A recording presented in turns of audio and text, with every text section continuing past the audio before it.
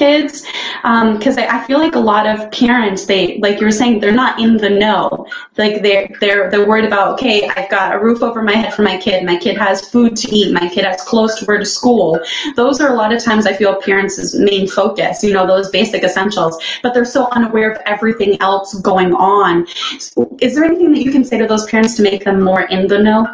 Oh, that's a great question, Taylor. And I got to tell you, I do a lot of community nights where the parents bring their families to the community nights. And they're always a lot of fun because we do the schools during the day.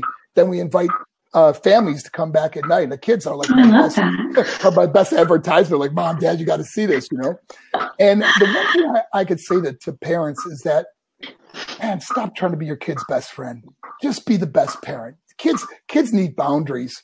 You know, kids, there's got to be structure, and sometimes that we give an iPhone to an 8-year-old kid. You have no idea what you're opening up to this young child to. The violence that kids see. I see kids so desensitized to violence today. You know, I mean, I remember when I was younger, when I first saw something really violent, it was a killing, and it like affected me. It kind of made me nauseous. You know, but when you see this every day and you go, oh, look at this guy get shot in the head. Look at this guy get his head chopped off. Or, you know, it's like it desensitizes kids to violence. And then, of course, the video games on top of that, the shooting, the killing, it's just overwhelming. And then I can go another step further. The pornography these kids are seeing at such a young age now. I remember these kids open up and talk to me about these things, and it is so common, and parents have no clue. They just think, oh, I trust my child. They would never do that. Oh, there's punishment if I catch them. Oh, please. You know, these peer pressure is so much stronger than you think your rules are.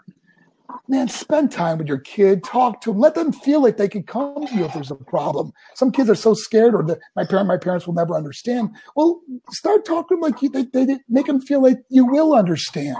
You know? Maybe punishment isn't the exact thing they need at the time. Maybe it's the love and understanding they need at that time to show them and give them boundaries.